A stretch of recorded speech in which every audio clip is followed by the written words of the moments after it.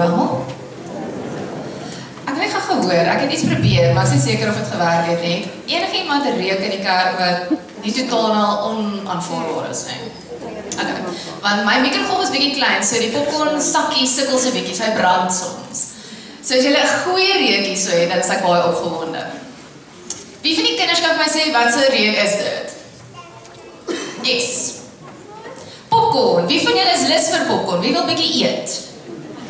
Okay, dit lyk vir my as daar 'n paar is, kom ek kry vir ons.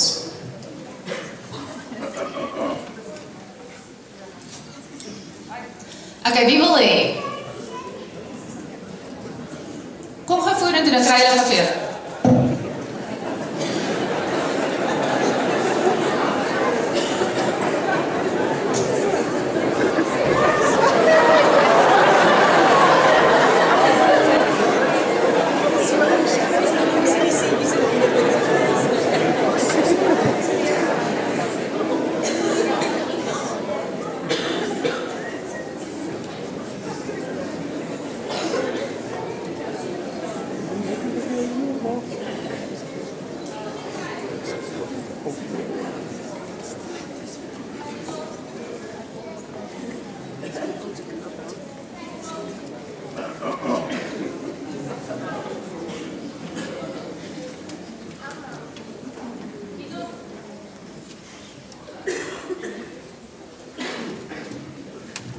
Okay, jy kan eet.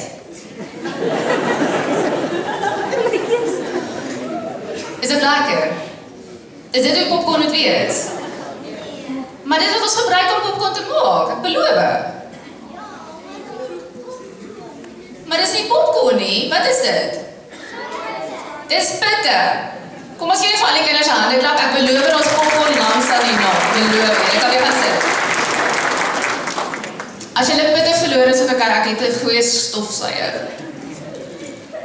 Goed. Ek hoop nie teleurstellings te erg nie. Ek beloof ons hier na gaan ons groot pret met popcorn. Die idee van dit is dat ons is almal soos popcorn.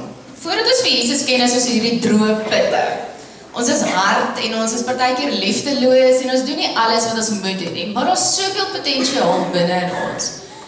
As Jesus in ons hart inkom, met 'n bietjie hitte, partykeer is die hitte dinge in die lewe wat gebeur, wat maak dat ons skielik hom wil hê in ons lewens. Ons het hom nodig en ons gee ons hele lewe vir God.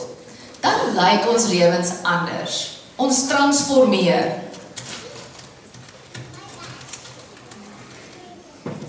Nou, hierdie goeders doen. Vergeet die geel, hierdie is bietjie botter.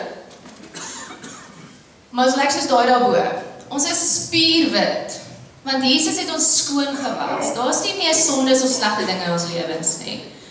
Ons lyk anders, ons lewens leef ons nou anders. Ons het liefde, ons het genade, ons het geduld. Ons begin selfbeheersing kry. Ons leef anders as ons vir Jesus in ons lewens het. Ons is ook besig om rond te spring met ons lewe in ons. Ons is entoesiasties oor dit wat ons het. Ons is dankbaar en ons sê vir God vreeslik dankie vir dit wat hy in ons lewe gedoen het. En dan die laaste ding wat maak dat ons baie soos popcorn is die reuk. Mense kan nie verby popcorn loop sonder om ook dit te wil hê nie.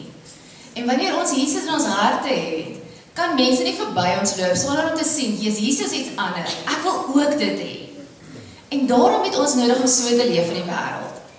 So vanoggend wil ek julle uitneem om vir Jesus in julle harte in te nooi en anders te raak, dat ons regtig transformeer van droë pitte wat niemand opgewonde maak nie, na popcorn wat regtig lekker ruik, wat lewend is en rondspring, wat spierwit is en wat vir ander mense hierdie reuk gee, omdat ons anders leef. Klink dit soos iets wat julle wil doen? Ek dink ook so. So al die maatjies, ek beloof ons popcorn laer die tyd hier langs aan, kom kuier saam met ons. Op julle papiertjies is daar 'n klomp 4 goedjies wat sê ons is soos popcorn, want vul net daai goedjies in en kleer in en dan luister ons na die volgende oom wat vir ons gaan vertel van alles wat ons vandag moet weet. Oom Stefan?